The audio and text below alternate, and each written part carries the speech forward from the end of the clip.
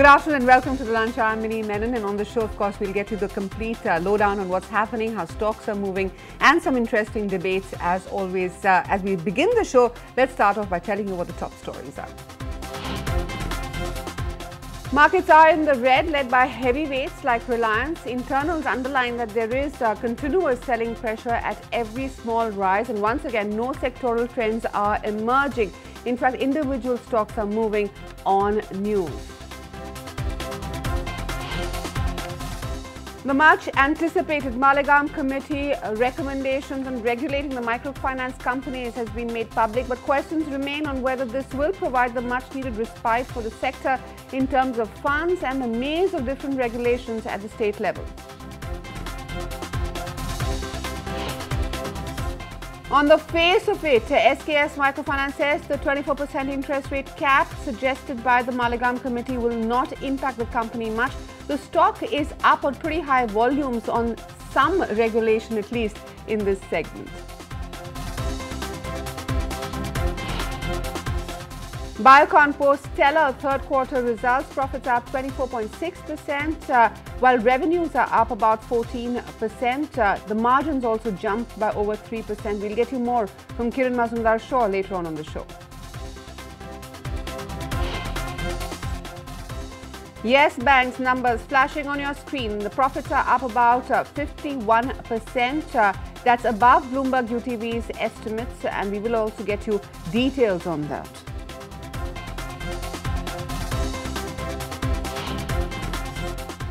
It's a wait and watch for the telecom sector as mobile number portability finally kicks off across the country. In an exclusive interview to Bloomberg, UTV Reliance Communications says it will not trigger any major churn in subscriber base and will in fact help the company's GSM businesses.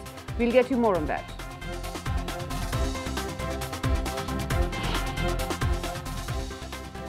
Moving on to a Bloomberg UTV exclusive, Vedanta Aluminum rules out the possibility of making a fresh application as an out-of-court settlement for its Lunjigarh mine expansion.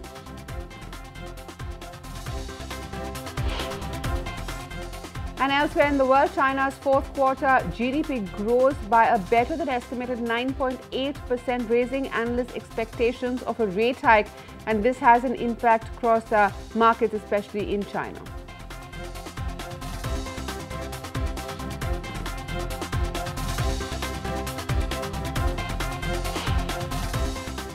It's a packed day of news, and let's start off with the Yes Bank numbers and go across to Diana Montero, my colleague, who's at the Yes Bank offices where the press conference is about to start. Diana, quick highlights. The profits are better than expectations, of course. Well, they're just 9 crores above our estimate, so more or less in line per se. If you look at your net interest income, it's gone up around 56%. What has actually hurt the bank is the fact that the interest costs have gone up. They've gone up around 93%, and this is higher than the cost. Interest income has gone up by, it has just gone up by around 81%. However, if you look at provisioning, it's actually come down around 2%, and that is, of course, one big positive. If you look at bad loans, of course, it's not too much of a concern for the bank. Stands at around 0.23% versus 0.29. Margins, of course, have come off. They are currently around 2.8% versus 3.1%. So that has hurt, of course, given the fact that the bank does rely largely on wholesale funding, and that has eaten into margins. Advances have grown quite good, around 66% higher, and so have deposits, 79% higher than the previous year.